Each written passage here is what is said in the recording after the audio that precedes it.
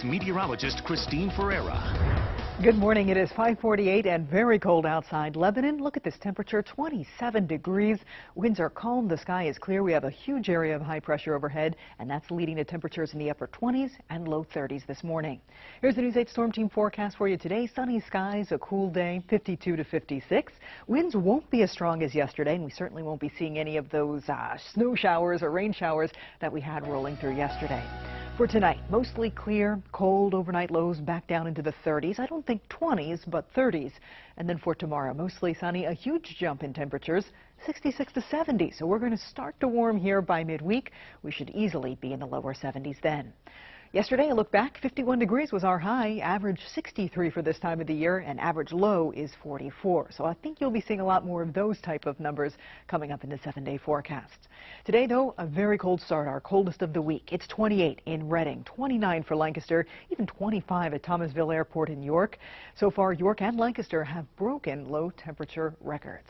Super Doppler 8, quiet, dry, clear, all evidence of a huge area of high pressure parked over the east coast. It is smack dab on top of us this morning and will continue to stay there through the afternoon. So sunny skies, not a care in the world. That's our forecast for today. Now, it's still going to be a little bit cool today. I think mid-50s for our highs. Tonight, lows will be in the 30s again, but we are starting this warming trend as high pressure moves off the coast. We'll get into more of the southwesterly flow tomorrow, and that's going to warm us up into the 60s for our highs then.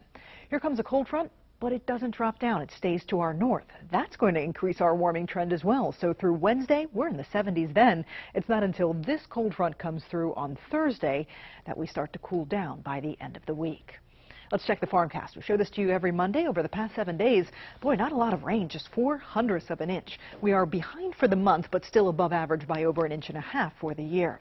Soil temperatures right now, 40 to 45 degrees, normal soil moisture, and the 10-day temperature outlook is for temperatures to be above average on average and the precipitation to be below. Here's the extended forecast, guys. Look at the warming trend and how quickly we warm up.